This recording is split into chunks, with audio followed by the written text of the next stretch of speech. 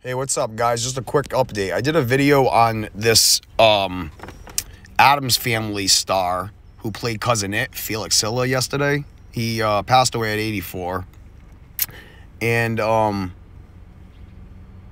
wasn't aware that he passed away from pancreatic cancer. And what's really interesting about this is a few things. So if you watched my video yesterday, you've seen all the connections I made. Now, today is April 18th. Which leaves 257 days left in the year.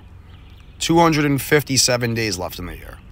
And I'm seeing this today, right here. And it says this guy has passed away from a fight with pancreatic cancer. Now, what's interesting about this is the 257. And, I mean, I guess you could say, spell it out like that, pancreatic cancer. But look at this. He dies from pancreas cancer. 257.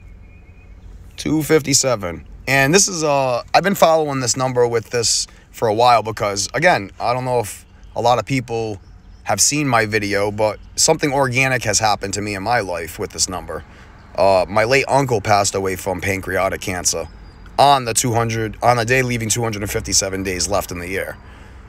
So there's that part, and I did tell people on Facebook and a few other social media platforms to, look out for a celebrity who may have died from pancreatic cancer on a day leaving 257 days left in the year. So I guess that here it is, This is it. Yeah, all right. Well, I ain't got much else to say, but maybe somebody else will be dead today in the news later on at age 55, and that would make sense because today leaves 257 days and it's the 55th prime number. All right, guys.